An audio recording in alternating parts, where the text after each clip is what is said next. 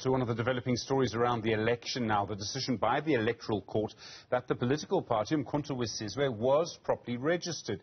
Judges unanimously turning down the ANC's application, which said that the party was not registered properly. Judges said one of the main reasons for their ruling was that the ANC had not explained why it had not objected to the registration of the party during the time period stipulated under law. The person who ran our first two democratic elections as chair of the organisation that became the Electoral Commission was Judge Johann Kriegler, also a former judge of the Constitutional Court, currently chair of the organisation Freedom Under Law. Judge, good afternoon to you, sir, and thank you for your time. How do you view this judgment by the Electoral Court? Was the ANC just wrong to bring this application in the first place?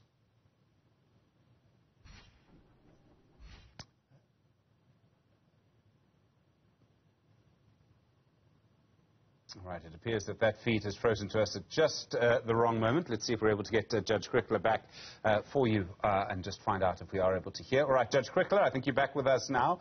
My question, sir, was the ANC just wrong to bring this application?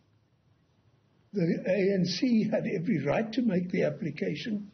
It didn't bring it in time, and it brought it on a wrong reading of the law, according to the Electoral Court. The Electoral Court did what it had to do. It dealt quickly, it dealt firmly, and clearly with what it thought was a serious mistake on the part of the ANC, not only in the timing, but in its decision to bring this particular application. And I suppose the law is there for a reason. You're given a very tight amount of time in which to object to the registration. The ANC simply wasn't paying attention. Stephen, yes, one must make the point that you're dealing with electoral law. Ordinarily, law, civil law, is between two individuals who have private rights and interests and claims against one another. Electoral law is a much more broad view of the law because you're not dealing only with the interests of individuals. In fact, you're not only dealing with the interests of political parties, you are actually dealing with the interests of the citizens at large, their constitutional right to vote in free and fair elections. And that is why an electoral court takes a much more pragmatic, a much more purposive view of the law, as it did in this particular instance. Ordinarily, a court, when somebody comes belatedly and asks for relief, urgently, a court would be tempted to say, go away, you dilly-dallied, and you've lost the opportunity to be heard urgently. In this particular instance, the court went beyond that. It not only found that the ANC had shilly-shallied, but also went into the merits of its complaint and decided that its complaint was not well-founded. And that is commendable on the part of the Electoral Court.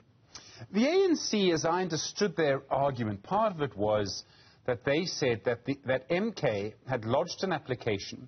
That application had been turned down, didn't have all the right signatures, and then they were able to supplement that application. So they were able to add to that application. And they said that the Electoral Act does not allow you to supplement an application or to add to it later. How did you view that argument? I mean, the Electoral Court obviously threw that out as well. Yeah, the Electoral Court said you don't look at particular words, whether to supplement, to correct, to replace. You look at the registration of political parties. The major purpose of the Electoral Act is to enable citizens through electoral parties to take part in elections. You don't try to put handicaps in their way. You read the provisions constructively and flexibly. If they have failed to lodge a particular document, you don't have to apply all over again. You just add the document which you failed to include in the first instance. In this particular instance, their list of signatures was found initially to be defective, and they replaced it with a correct, unobjectionable list of signatures. To you and me, I suggest it makes perfect sense. Why should they have to start all over again? What's the point? The judgment was first expected to be handed down yesterday, and then the Electoral Court actually said there would be a postponement, and it was handed down today. And Judge, I'm sure you're aware we live in fevered political times. MK actually said, they issued a statement yesterday in which they said they questioned the reasons for the delay.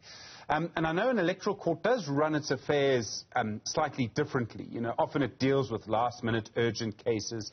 It doesn't quite use the same time frames as other courts. Do we need to worry when there's a delay in a judgment? And as far as I can see, there hasn't been an explanation from judges yet for that delay. Does it matter if a judgment is delayed at all? Why on earth should they give an explanation, and why is there room for suspicion? What is supposed to have happened in the meantime? Elections lead to rumors and wild speculation.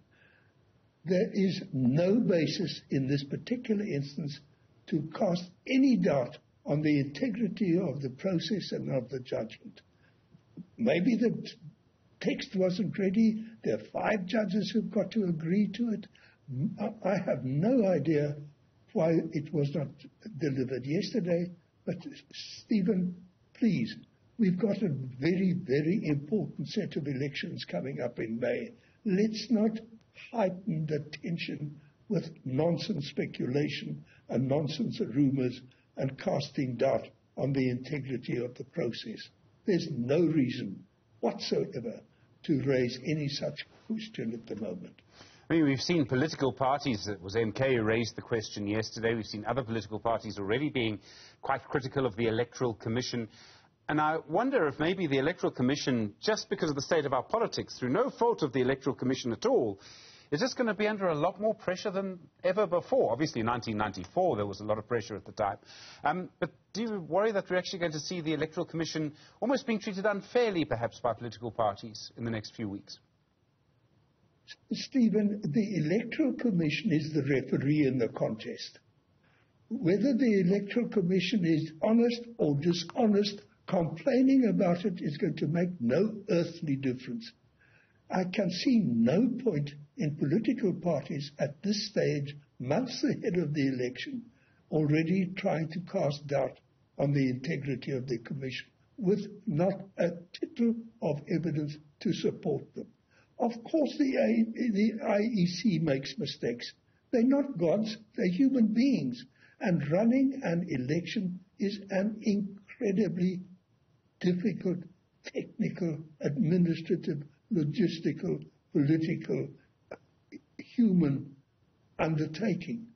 You involve hundreds of thousands of short-term employees who have to deal with millions and millions of documents in a very short space of time. Of course there'll be mistakes, and there may even be a crook here or there among the numerous electoral staff members. But that's no reason to cast any doubt on a PR election such as ours is. A vote here or a vote there or 10 votes here or 15 votes there make no earthly difference. The election is a contest to see which party or which individual now gets the support of the electorate. Let's play it according to the rules. Let's keep slander, gossiping, rumor-mongering to ourselves, and for heaven's sake, let's get rid of the damned word we imported from America, rigging. God knows how you rig an election. I have run many elections in this country and across the world. I have not come across any way of rigging an election such as ours. I don't know how you do it.